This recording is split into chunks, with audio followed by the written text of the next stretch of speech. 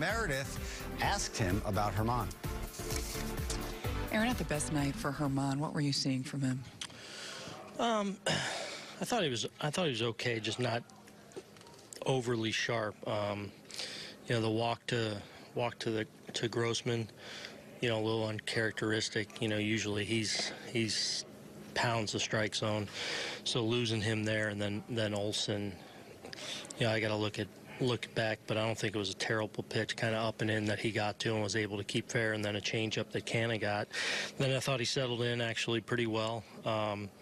Maybe not his best stuff overall, but I thought he pitched better than certainly his line will end up. You went out there with Stevie Donahue in that fifth inning. Was it just a matter of him slipping, or was it more than that? Yeah, he just the hole on the mound was a little funky, and he rolled over it a little bit, but I think he's fine.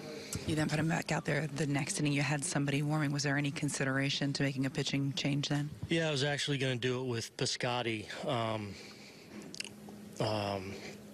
But, he got the strikeout, and I really felt like his stuff was fine. Then he gets ahead of Piscotty with 2 strikes, and, I think is trying to bounce the breaking ball and leaves it in the middle of the plate on a 2-strike count that obviously ends up hurting him. And then, Lowe obviously came in and pitched pretty well behind him. But, yeah, I considered it, but felt like that wasn't necessarily the spot I wanted to put Lowe in there, especially when I felt like Herman had a little bit left in the tank. How good was it to see Judge pull a ball like that?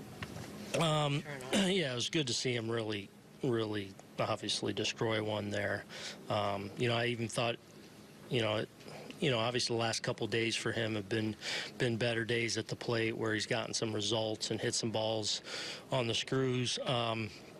And then I thought, I was encouraged, even his first at bat where he struck out. I thought he got some really good swings off, where I thought he was complete in his move, and he happened to punch. But then to really get into one like he did was good to see, and hopefully something that he continues to build that momentum. Your offense isn't held down very often. What was Bailey doing that made it so tough out there? Yeah, that's twice now that he's pitched well against us.